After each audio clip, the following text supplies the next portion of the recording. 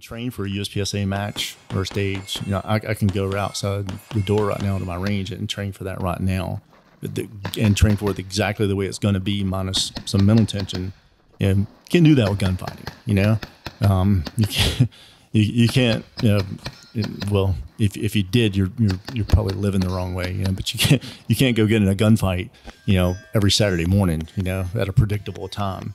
But competitive shooting can give you the mental, visual, and definitely physical challenges that you'll face, you know, in combat type shooting, in, you know, a fairly predictable environment, you know. Welcome to the Firearms Nation podcast. Each week, go inside the minds of top competitive shooters, firearms instructors, gear and gun